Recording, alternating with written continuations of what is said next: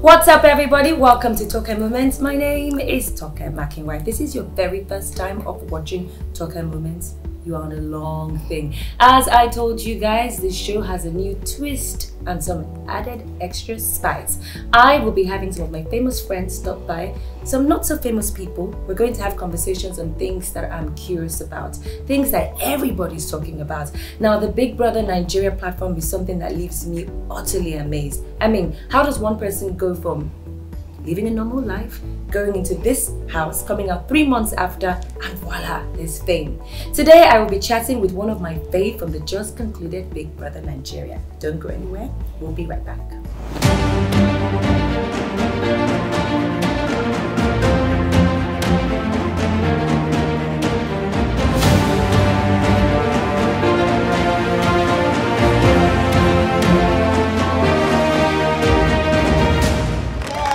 Welcome back to the show, Dora the Explorer. That's what I love to call her. How you doing, baby girl? I'm fine. She said my famous friends. Oh my God. I can't keep calm. You know, the first time I saw you on TV, yeah. I've always been a fan of Big Brother Nigeria. I don't know how to watch the show because I've just never understood how people can sit around. Every time I tune in, it's either there are people in a courtyard having difficulties, and I don't really know the bits and bobs. I'm like, this is so hard to watch. But it was one of the parties they had, okay. And I saw you on screen, and the first thing I saw was your bosom. Really big boobs, but I like the fact that you really rock them really well, and your personality was one that caught my eye. I remember that evening I kept thinking, who is this girl? And then I went online and found out that people called you Dora the Explorer. So how are you? I'm very well, thank you. Welcome to this show. I'm so excited. I took notes from you. Oh, you've been doing a lot of that recently. Thank you very much. So let's talk about life before Big Brother Nigeria. What were you doing before you went into the house? Okay, so I was in between jobs and also running my business on the side, my procurement business, and it was one day on, one day off. It was just a regular thing for me.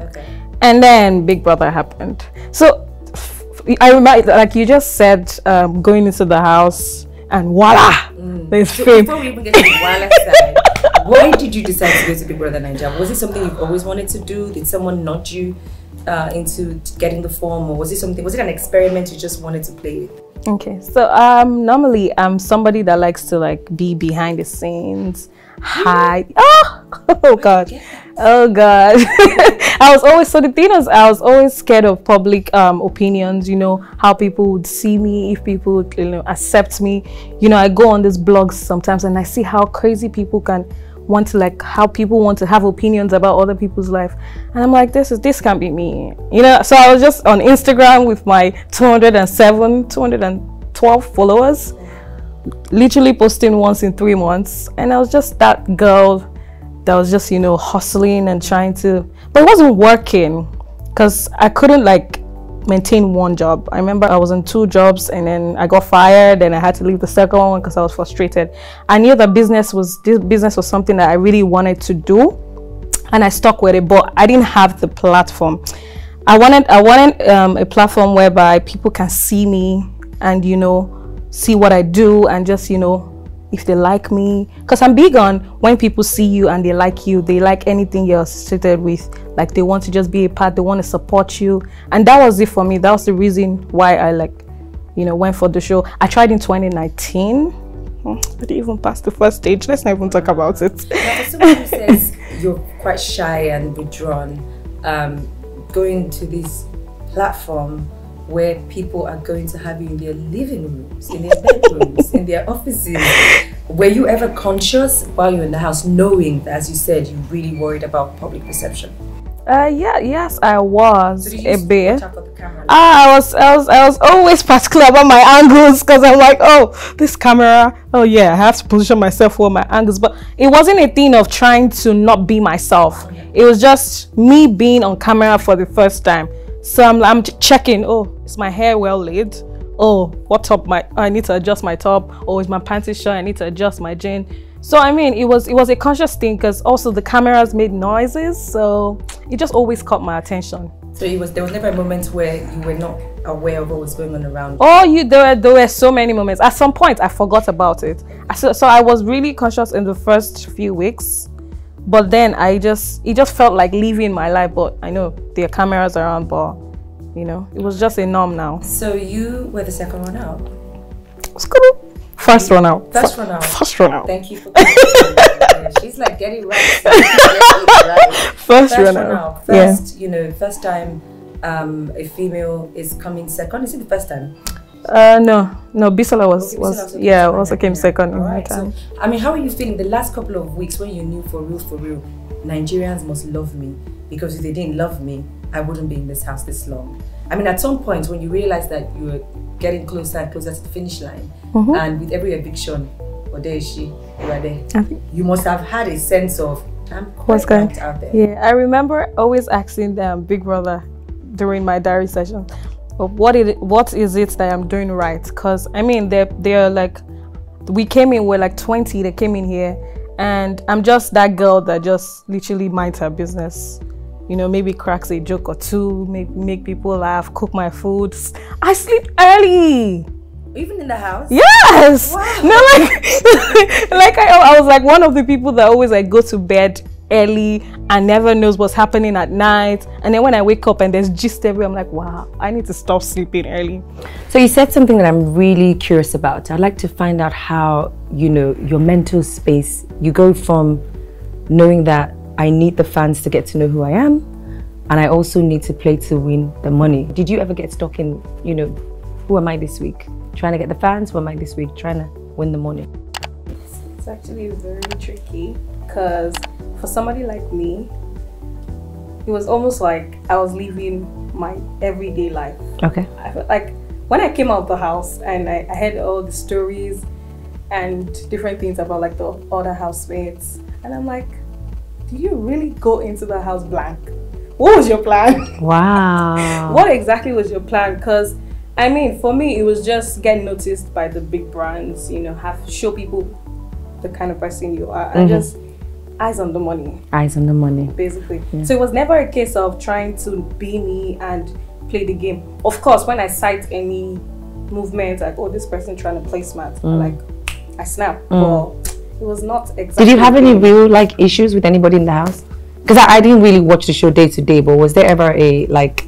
It's an easygoing person. You know? I think so too. I just like queen of ignoring. So let's talk about coming out of the house. Yeah, as I said, I've been very curious about the Big Brother platform. These are people who live lives normally, day to day. Some banker, some shuffling between jobs, as you said, and 3 months you come out a superstar.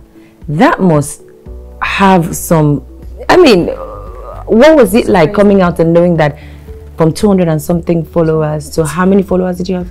I had I had a million. A million. I had a million. And all these people like. I didn't handle my Instagram page for like I think a month, because it was overwhelming. Because there are DMs back to back, and then you know there's DM and there's DM requests, and then there's just everybody. The comments are crazy. There are people just watching you. You swipe up on your story and you see like 11K views. I'm like, who are these people? So it was a lot. Did you have to see someone mentally? Were you ready for this thing called fame? Because it's a very tricky world. There's one thing that I always, which is one of the reasons why I wanted to have this chat with you. Every year forms are out. People are excited about wanting to be the next Big Brother star. But this fame also is time. If you know what I mean. They always say it has a time frame. It does. and I feel like the fans are the same. From 3 years ago to the next year, there's always going to be the fans jumping on a new fave. And that cannot, like speaking heart to heart now, how does that work for you, knowing that, you know, I'm all of a sudden famous, people know my name, people are out there planning my birthday parties, like people are doing the most, you know, for lack of a better word. I mean, how do you take this day by day? What's a day like in your life right now, Dorothy? So I'll start from the part where you asked about the fans. So I think I won't be able to like exactly answer that until the new show starts. But it boils down to like being mentally ready. You know that you watched this show every year and you see how it goes with the fans. It's crazy. The buzz is like huge. You just have to just always be mentally ready. Prepared. Okay, at some point, you still have people that still love you. Still but how genuine do you think their love is? I really can't say, but in your own journey, like I know your birthday came up and your fans came together to get you a brand new car. Yes. Like walking out and receiving that car from these people who are, you know, the explorers, as we love to. That's what you call them, right? It was weird, yeah. The explorers. How did that make you feel? Just walking out there and seeing that people are out there doing this. I actually couldn't understand it because I watched the show, but I wasn't too invested in it. But coming out and seeing, like, I remember the first 2 months, first 3 months, I didn't used to buy anything. Everything was free. I would literally just sit down in my house and get things, like get gifts and everything. And I still don't understand it. But I feel like the platform is, I don't know, there's just something about it. They're just people that just see you, and I feel like because they can relate with your story. They watch you every day, and they just like you because there's something about you that they could relate to.